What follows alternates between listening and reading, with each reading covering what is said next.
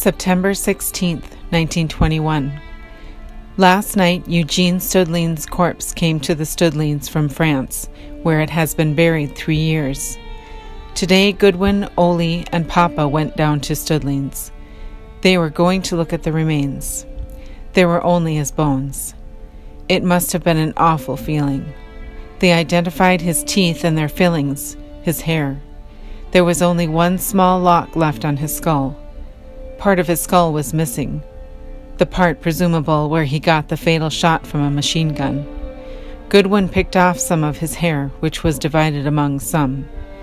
Goodwin showed us some of it, light with a golden tint to it, very fine, which his was, and he had the same trousers of a heavy texture which Goodwin recognized.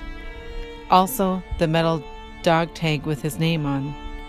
Poor Eugene, it's awful to think, but a blessed feeling to know that his bones are resting on good old U.S. Moorhead Township soil. September 17th. I passed our good old clubhouse this Saturday evening, standing vacant and forlorn. I thought of all our good times, never any more there. They are over. The spirit and the crowd are gone. I was thinking of Eugene Studlien to be buried tomorrow after being dead 3 years and buried over in France.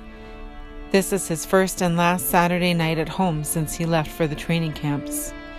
And I thought of all the Saturday nights he had spent in the clubhouse, always smiley and jolly and always present to make a good time. I've had many a good laugh and dance with him. Now he goes to his final resting place. September 18th. Eugene's funeral was today. A lovely day. Goodwin went down to Studlien's at 1 o'clock. He was to be one of the pallbearers. He had his soldier uniform on. We all went down to the church at 2. After a while the cars were streaming in and we went into the church hall. The church started to get packed. The bell started to toll. The hearse come in the yard. The hall was very impressive and sad. The nice gray hearse backed up to the entrance. The firing squad lined up on both sides of the walk. A big U.S. flag was raised.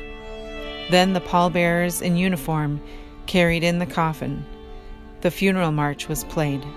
It was hard to see for tears. I tried to realize it was Eugene, but the bones come before me. But it was his bones. The minister had the same viewpoint of the war as we all had, saying he couldn't see what it was for. About the people not having any say as to having this war, but had to supply the army of sons to suit the whims and notions of the millionaires and autocrats of Europe. But he hoped some would come from it. The quartet sang the last song. The coffin was carried out.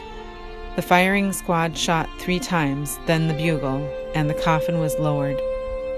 Goodwin was with his pal Eugene to the very last.